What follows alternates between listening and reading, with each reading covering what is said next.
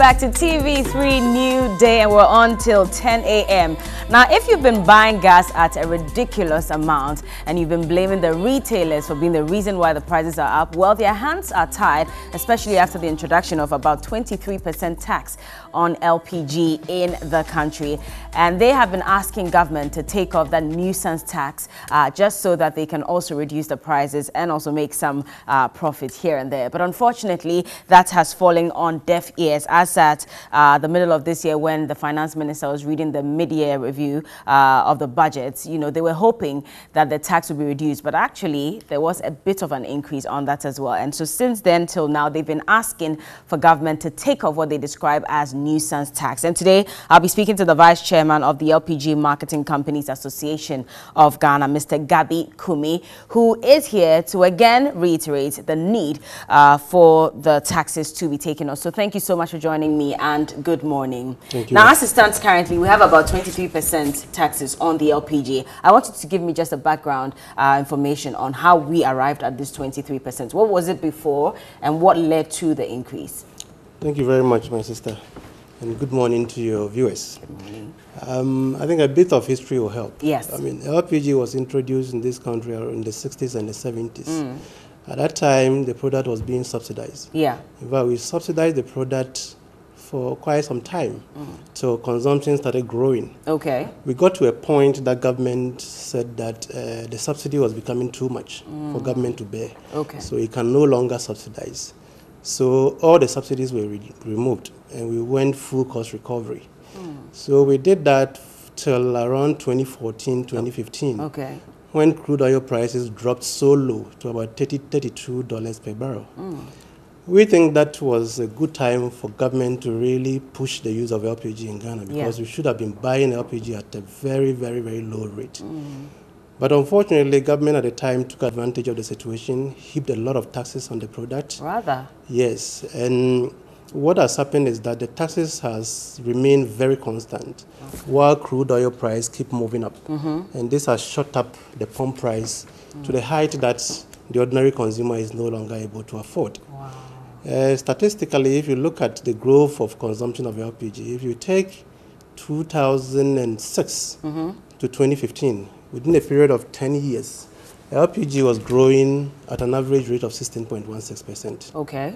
Per annum. Okay.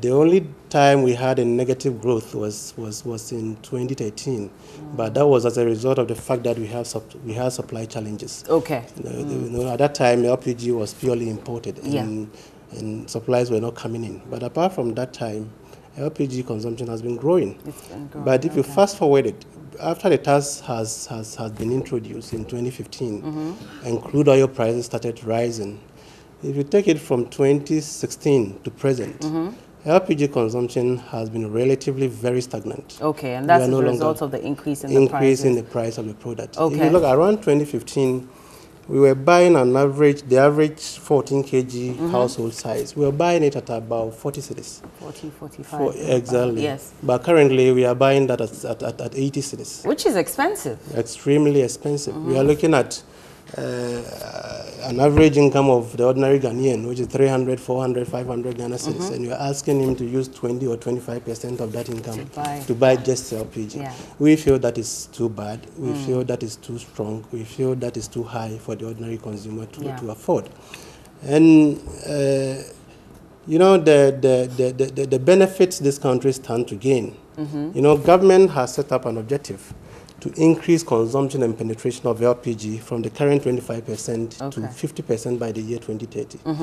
But we believe government is acting against its own objective, because LPG is a product with an elastic demand. What that means is that if you raise the price, you disenfranchise a lot of people. You push away a lot of people from consuming it. Okay. But the only way you can push up demand is to lower prices. So you attract a lot of people into the consumption net. So your own objective of increasing access from 25% to 50% could be achieved. Yeah, but we see government acting now. Contrary to that. But you have been speaking on this issue since, what, 2015? Yes. All through till now. Even this year, you were hammering on it. Just around the time when CST was, you know, the 9%, you know, increase happened. There was increment in electricity and water. Around that same time as well, there was also a discussion on these nuisance taxes, because there was an alert that there could be another increase in LPG. And that's when, you know, the marketers came out again and said, well, we're already paying too much on tax. That's right. We were hoping that governments would have responded to your claims by now. Why have they not? You know, before the mid-year review, we had called for a complete removal of taxes from LPG. Complete removal. Okay. We want government to single out a product called LPG, remove all taxes from it, because we believe the benefit that this country stands to gain by increasing access and penetration of LPG far more outweigh the benefit these taxes are giving us. Okay. We are destroying our environment. Yesterday, I watched a program on your network on charcoal. Yeah.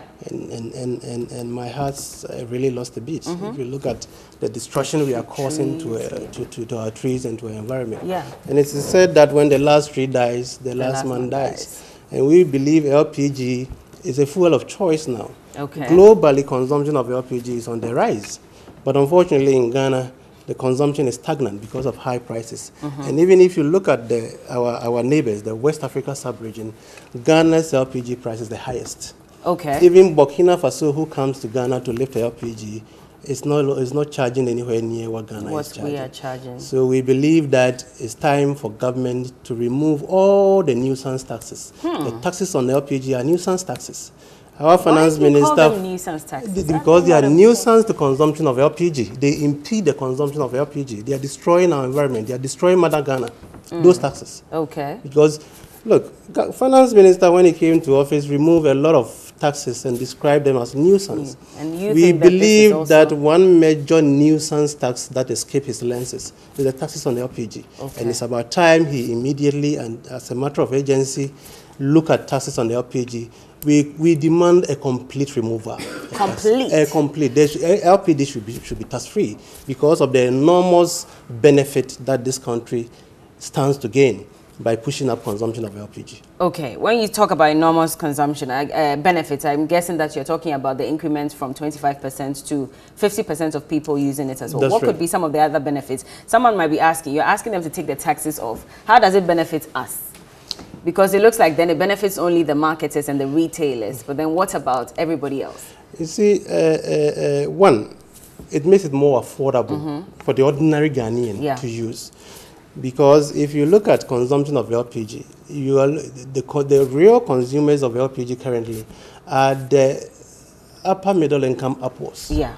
The lower middle income downwards are not able to afford the product. And that is the critical mass that we need to support this government objective of increasing access from 25% to 50%. Okay.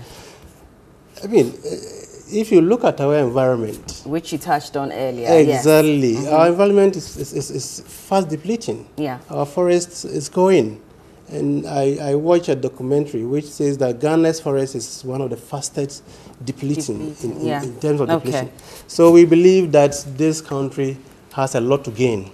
But you see, if we didn't have anything to gain, government will not set itself a target to double consumption in the next 10 years. Yeah. But government cannot eat its cake and have it.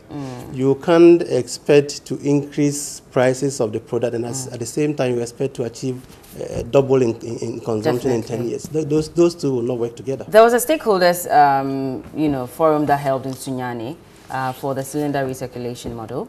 And there was something that the Minister for Bono mentioned, that out of about 75 retailers in 3 regions, that's Bono, Bono East, and Ahafo region, about 63 of them were prone to explosion. And so that needed to be checked. And we're talking about LPG here. A lot of people are worried about the safety measures that have been put in place in order to ensure that such, disasters are averted, especially after the June 3rd disaster that we all witnessed. We're still suffering from the debilitating effects of that as well. And so we're asking that, okay, we want more people to consume it, but we're more worried about the safety you know, of that as well. Yeah. And also about the recirculation, I don't want you to touch on that because you're also asking for a halt in the process as well. So touch on these two for me before we wrap up. Thank you very much. I mean, with the safety aspect, I mean, we are also very much concerned with safety. I mean, we are the people who are directly involved in the operations of these outlets. We have our family members, our children, our brothers and sisters all working there. So safety is quite key to us. But you know, the issue is it's a systemic problem that we have all created. So we need cool heads to look at it and look at how to fix it. The explosions, the causes of these explosions have been identified. Yeah. They've been identified, and our authorities know what these causes are.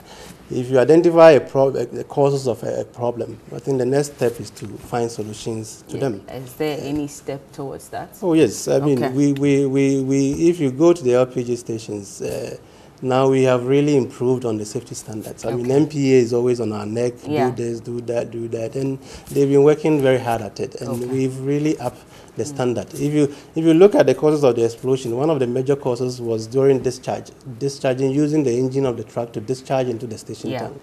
And now we've stopped that.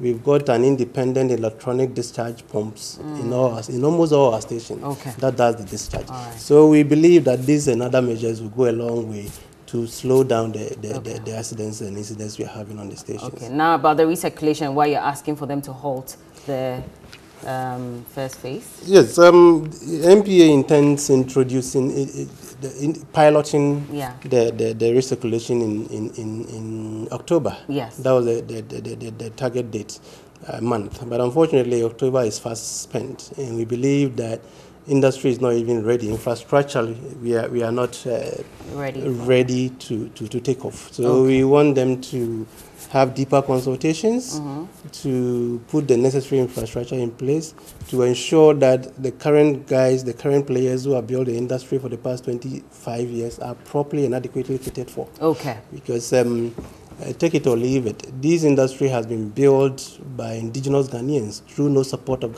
government. So if you are coming out with a new policy, it's just fair that you make sure that they are adequately and properly taken care of. You make sure that you use the current labor force that we have in the industry, you streamline it, use it fully before we talk about increment in the labor force in the sector. And all that. Because we believe the consumption at this moment cannot even absorb additional labor force. We can talk about additional labor force when we are able to grow consumption to a certain height. All right. All right. Well, that's all time will allow for this conversation. Mr. Gabi Kumi is the Vice Chairman, LPG Marketing Companies Association of Ghana. Quick one. So let's just say that government refuses to scrap the complete tax and they want to reduce it to a certain amount. What would be okay for you? What would be okay? In fact, we may even call government to even look at ways of even subsidizing the product for our rural folks. Ah, okay. So we are stopping at nothing, but we need a complete removal of all taxes. Complete removal is what they are asking all the nuisance taxes must go. All right. Thank you so much. I'm sure next month government is going to do a next year budget. We're waiting to listen to what they have to say. And we will be waiting patiently. We'll be at Parliament House to listen to our Honorable Finance Minister saying that all taxes on the LPG, the almost 25% taxes on LPG have been scrapped. Well, fingers crossed. Let's see how that goes. But you're still watching TV3 New Day.